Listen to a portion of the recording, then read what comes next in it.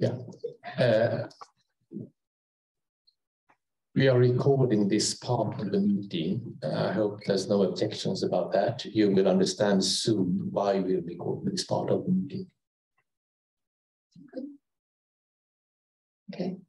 So as many of you have recognized, Erik was not able to join us in person this year. He's had some health challenges, and we hope that he will again be with us. But it was discussed at the executive committee. We've not, to my knowledge, previously had honorary members, and the suggestion was made to elect Erik as an honorary member, an honorary lifetime member of the society. And that nomination was accomplished in the executive committee. So he is indeed nominated as a lifetime honorary member of the society. What I'd like to do is I would like to share some information that I learned about Erik as we were discussing this. So you'll bear with me for the next couple of minutes, I hope, and I apologize for any mispronunciations, which I will inevitably make. This is our justification, if you will, for Erik's lifetime honorary membership. How does one describe the accomplishments and contributions of Erik Hollnagel in a few minutes? In researching Erik's contributions, I was amazed by the depth and scope of Erik's work over the years. I think it's impossible to do justice to Erik's accomplishments in the next few minutes, though I will do my best. The basic facts of Erik's career are that Erik was born in Copenhagen and holds a master's in science and a PhD in psychology. Professor Hollnagel's scope of work includes system management and performance, system safety, resilient healthcare, resilience engineering, human reliability analysis, cognitive systems engineering, and intelligent man-made systems. He's the author of more than 500 publications, including 28 books, articles, conference papers, and reports. Erik is the founding editor of the International Journal of Cognition, Technology, and Work, where he also served as one of the first 2 editors-in-chief for the first 10 years of the journal. He's a member of multiple editorial boards, including Safety Science, Theoretical Issues in Ergonomic Science, IEA Journal of Ergonomics Research, the International Journal of Virtual Technology and Multimedia, and the Advisory Board of Cognitive Science Quarterly. He's developed or co-developed such concepts as FRAM, RAG, which is now SPM, ETO, Safety 1 and Safety 2. I learned, interestingly, that the term macrocognition is reported to have been coined by Pietro Cacciabue and Erik Hollnagel in 1995. Erik's expertise has been sought for such diverse undertakings as the Scientific Committee of the CETHAR Joint Undertaking, the Risk Commission of the Danish Academy of Technical Sciences, a representative in the Council of the Association of Computing Machinery, and president of the European Association of Cognitive Ergonomics, and the Swedish Reactor Safety Council. Erik has contributed to safety and organizational management in a wide range of socio-technical systems, including healthcare, offshore oil drilling, marine industry, commercial airlines, air traffic control, railways, nuclear industry, aerospace development and information networks.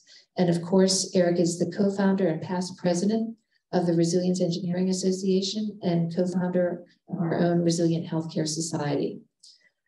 Professor Hollnagel's current and past academic affiliations are really too numerous to list, but they, as a highlight, they include the Institute of Resilient Systems in Seoul, South Korea, Macquarie, Technische Universität Germany, Linköping University in Sweden, University of Jönköping in Sweden, the Central Queensland University, University of Southern Denmark, the Center for Quality Improvement, Region of Southern Denmark, the chair at Means Paris Tech, principal advisor to the Halden Reactor Project in Halden, Norway, the University of Copenhagen, the head of the Man-Made Interaction Research Division of the Halden Reactor Project, RHCS National Laboratory, and the University of Aarhus in Denmark.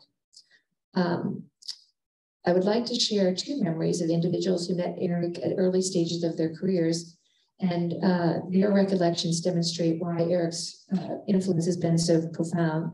So from Siri Wig, Siri said she first listened to Erik on a keynote he held at the Working on Safety conference in the Netherlands in 2006. Siri was a PhD candidate, and she said she was thrilled to listen to his talk about safety barriers. And then she realized she wanted to learn more from Erik and signed up for one of the first, maybe the first, resilience engineering seminar he organized at Means in 2008. And while attending the seminar, she understood how he was able to create an informal atmosphere with people who dared to speak up and discuss, and that he wanted to listen and have a good time. The size of the seminar was similar to ours, and after that, she said, I think this is his success formula for networking, because people keep returning and spread the word about how he creates the safety or resilience family. He likes good food, drinks, and is interested in talking to people no matter if they are high-profile professors or juniors.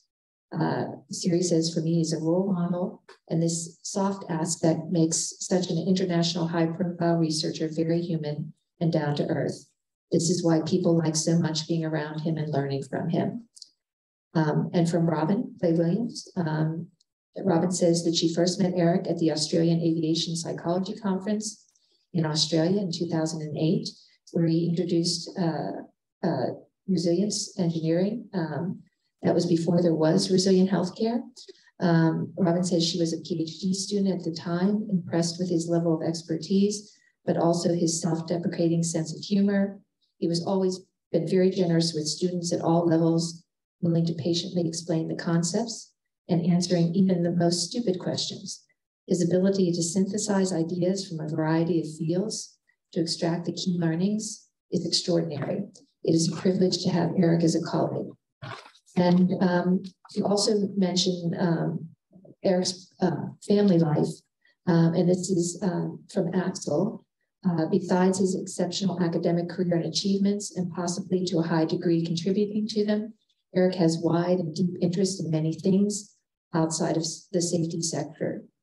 He's not only a productive author, he also reads tremendous numbers of books, history, novels, biographies, and more, as well as papers and journals. His mother was a concert pianist, and perhaps in part due to that influence, he loves and knows a lot about classical music and art.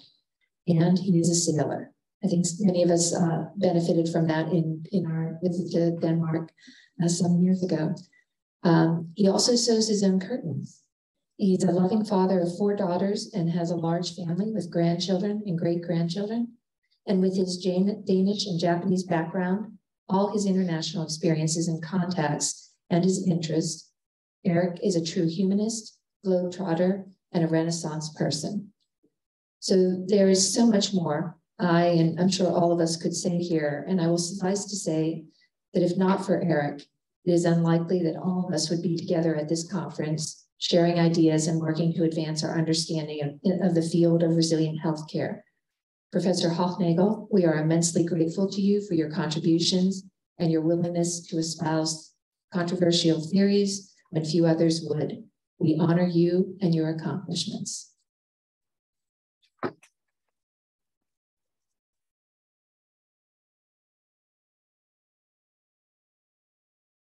So as I mentioned, Erik has been nominated by the executive committee for this honorary membership. May we have a second? And I think we have Ellen, David, and Andrew seconding. May we have a show of hands for support for this nomination? I believe that's unanimous. Okay, thank you very much. And I think next up,